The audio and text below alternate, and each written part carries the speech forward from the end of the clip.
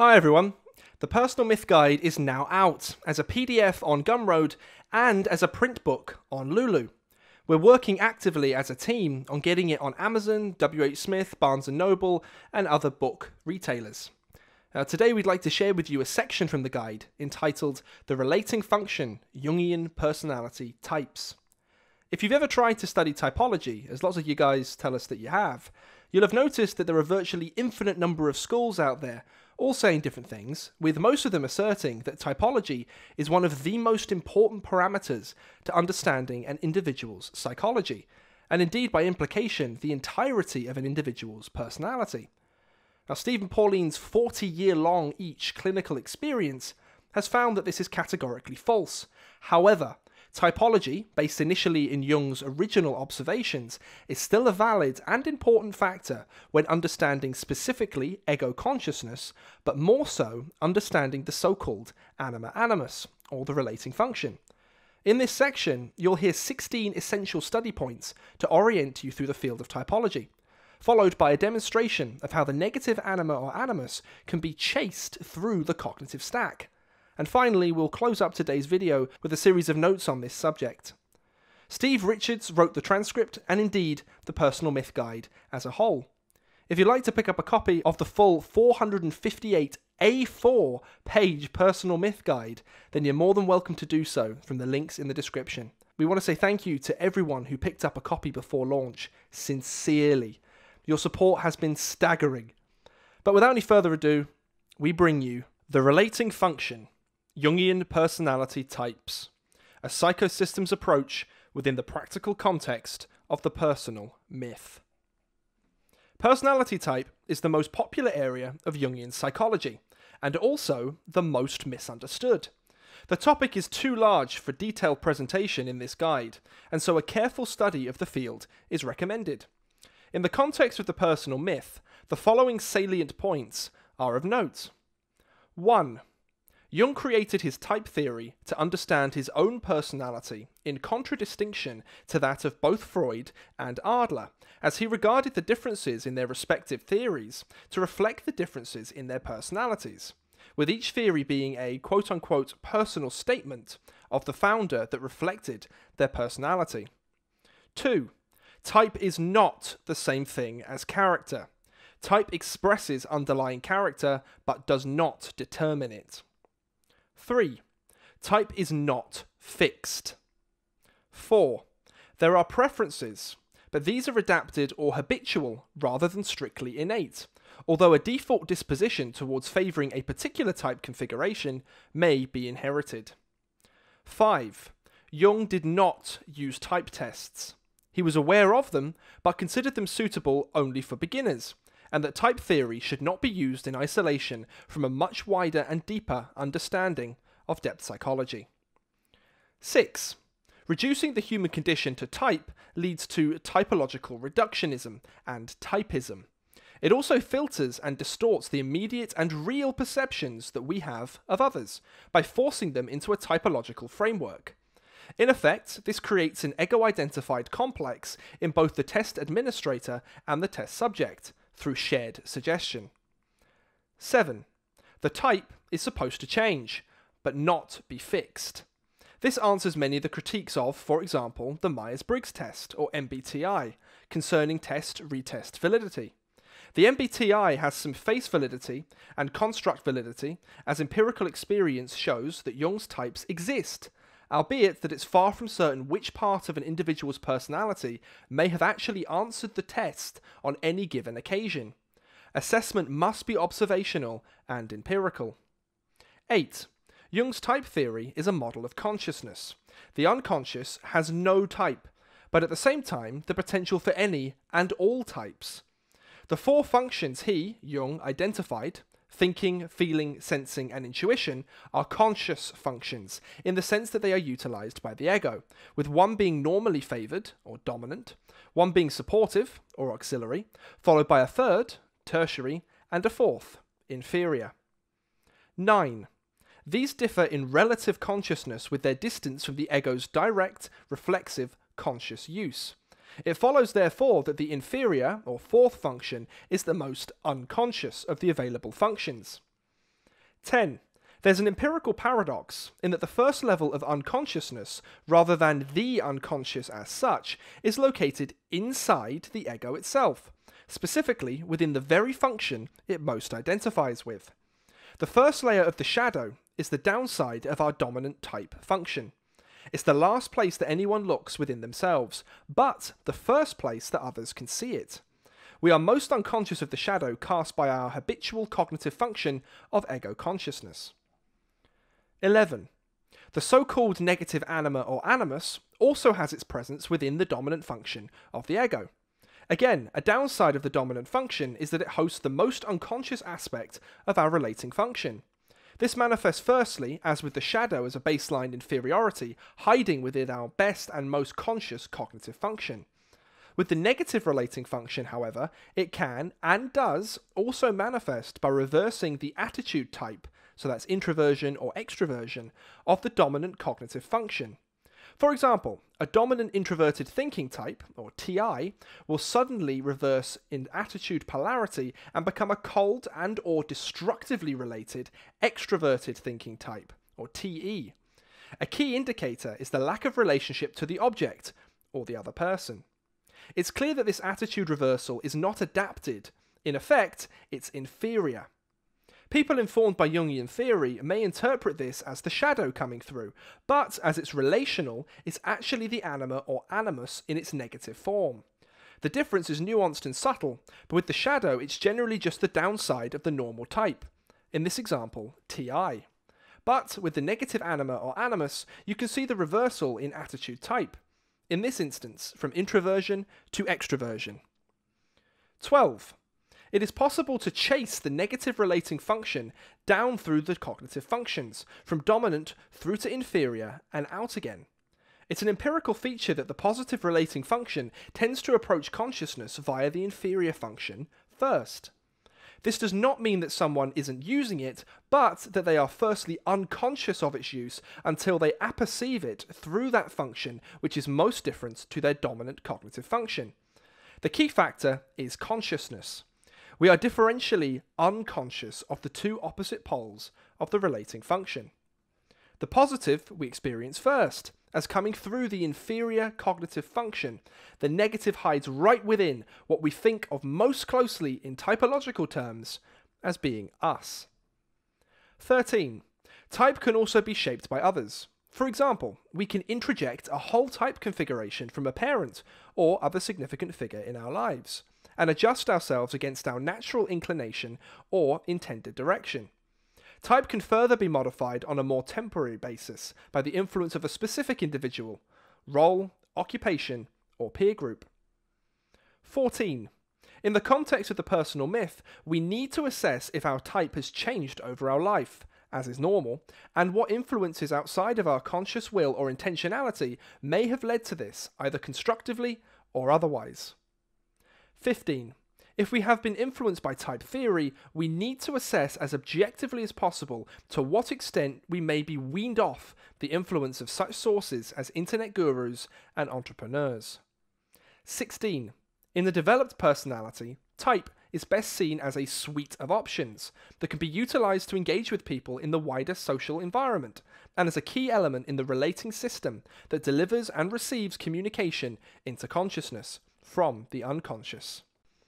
On screen now, we can see the standard Jungian adapted cognitive function configuration for the ego, with one dominant, most used or adapted function, one auxiliary, which is the second most used or adapted function, one tertiary, which is the third most used or adapted function, and one inferior, which is the least used or adapted function. The areas of overlap show the relative development of the function by the ego. However, that standard configuration is not fixed, and on screen you can see how those four different functions can become a suite of options, both in terms of which one the ego wishes to use at that current time, but also the attitude, whether or not the function is introverted or extroverted, can also be variable in that suite of option sense. The blue circle on screen can be any of the four cognitive functions, be that thinking, feeling, sensing, or intuition. But for this example, let's say that any of those are the ego's current conscious, dominant cognitive function. Here we see a schematic representation of how this ego's dominant function has two primary loci of unconsciousness. Both are routinely problematic and expressed via relating, internally and interpersonally. Chasing the negative relating function down the Jungian cognitive function stack. The following series of diagrams, which you guys are about to see, give a schematic representation of the process of quote-unquote chasing the negative relating function down the Jungian personality theory cognitive function stack. This is based on over 4 decades of clinical empiricism with thousands of patients, with whom typology was embedded as part of a much wider and deeper approach to the entire personality. Typology on its own, without that much broader clinical perspective, is insufficient and misleading, just as Jung himself knew it to be.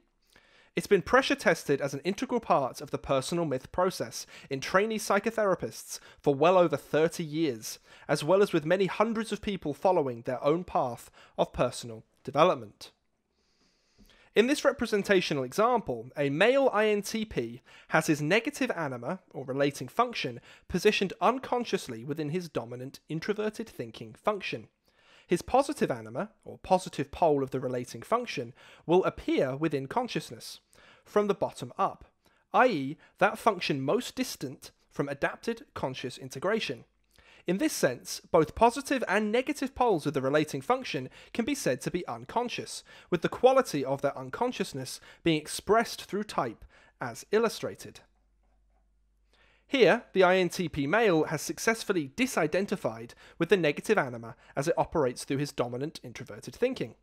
In response, the negative anima will retreat into his second, or auxiliary function, in this case, extroverted intuition.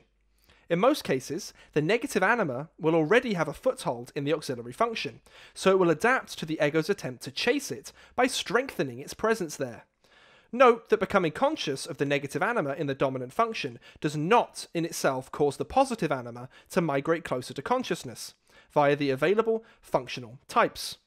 So overall, so far, we've seen the quote-unquote negative anima move from the dominant introverted thinking function into the auxiliary extroverted intuition function.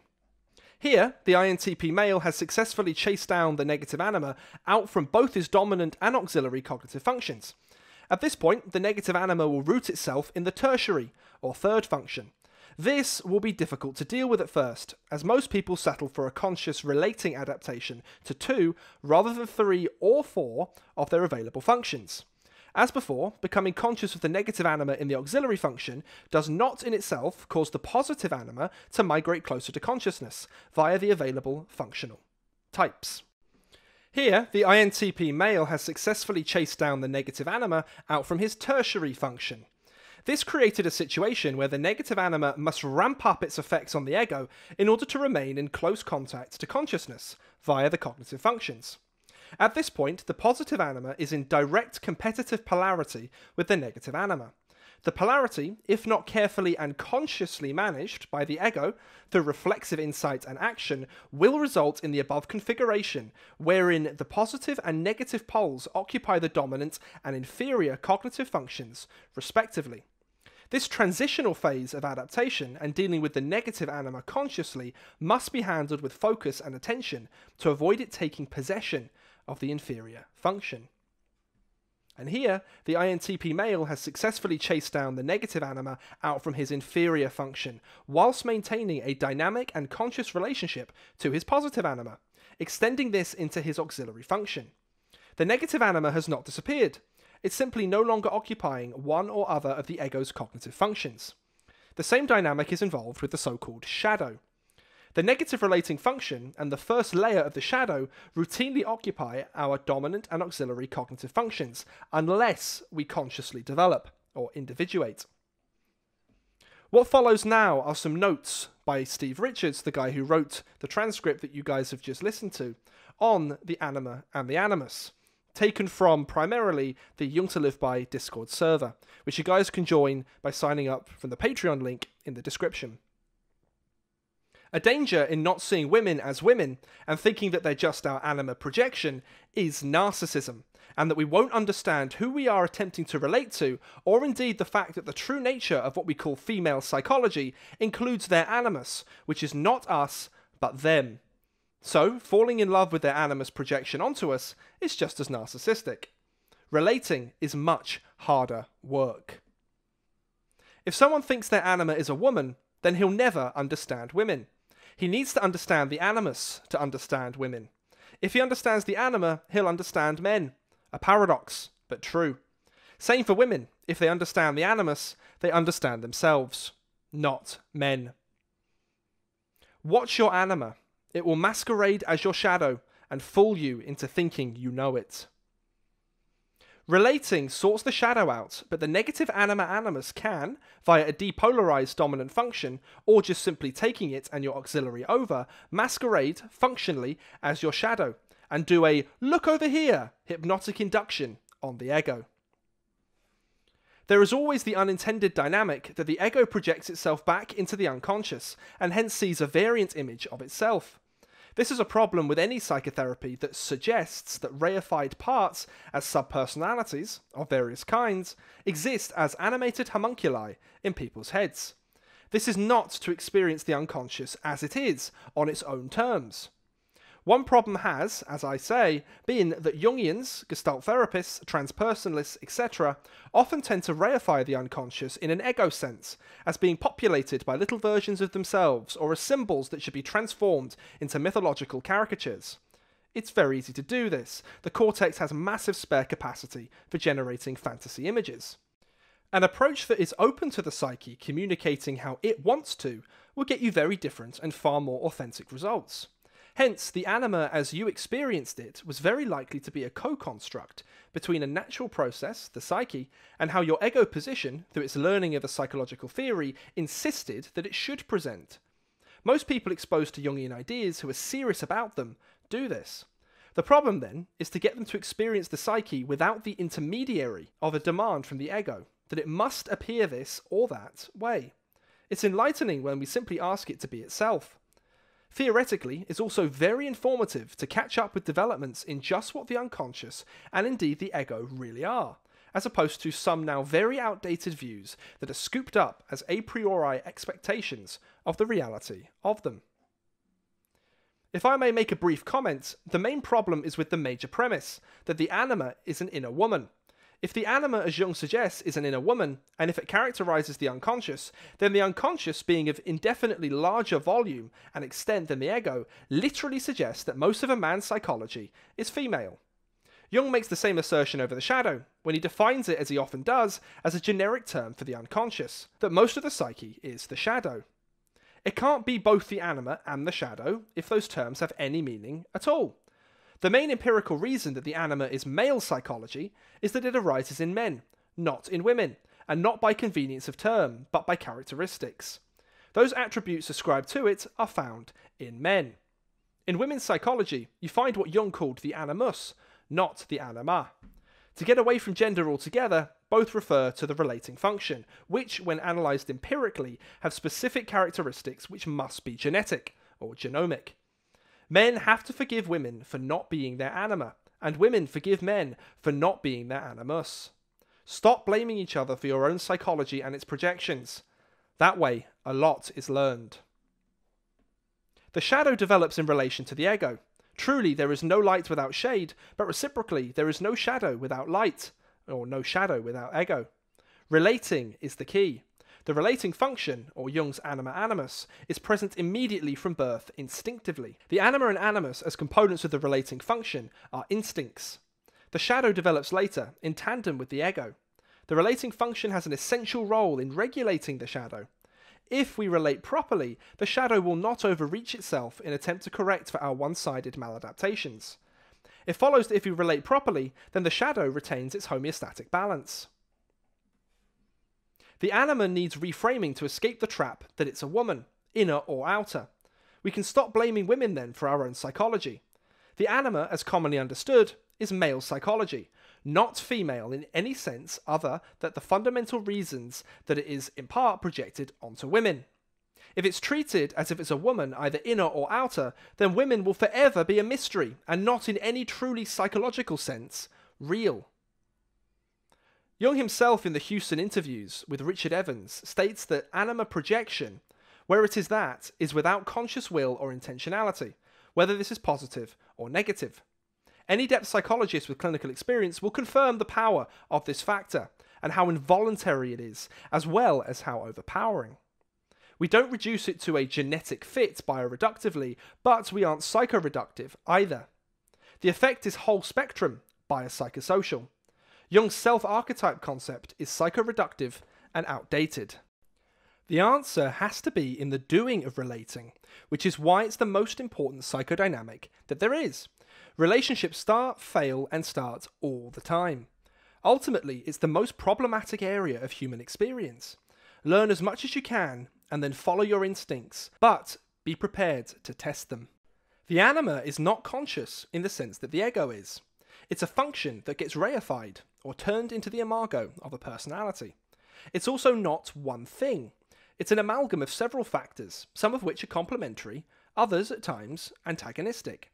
The result of this is that from the ego's perspective, it, or the anima, can appear to be a goddess of wisdom, a goddess of illusion, or any other thing. The mistake can be a product of the ego overusing it by over-reifying it. The structure of the anima, if analysed, beneath the imago the ego nurtures of it, will reveal its multiplex nature. Jungians and others have nurtured a personified anima, and so create a complex that conceals rather than reveals exactly what this relating function is. Just as the anima is not an inner woman in a man, it is not an independent human, conscious personality acting like an inner goddess, a witch, or whatever. It is real, but the truth of that reality is outside of how it is reified. This explains the common confusion and paradoxes encountered by well-meaning people, who follow the encouragement of Jungians in personifying things whose innate nature has very little to do with ego consciousness. Jung's model of the anima animus is itself an issue. Jung's view of what he describes through them is highly conflated and idiosyncratic. There are reasons why they've not been taken up by the wider psychological community. The elements he ascribes to the anima animus are real psychologically, but the way he systematizes them and reifies them does not withstand pressure testing outside of an uncritical a priori belief. This is a hard red pill, but without taking it, there's a massive abyss waiting, one full of the auto-suggestive constructs that cluster around the introjections of Jungian fantasies. If you're looking to take your study of depth psychology and personal development to the next level, using Steve and Pauline's 40-year-long clinical experience as your personal guide, then make sure you check out Jung To Live By's flagship offering, Discover Your Personal Myth Ultimate Handbook. For anyone who has a calling deep in their very genome to become who they truly feel they should be, this guide is utterly indispensable. Pick up your copy today and make 2021 the year you truly begin to become yourself.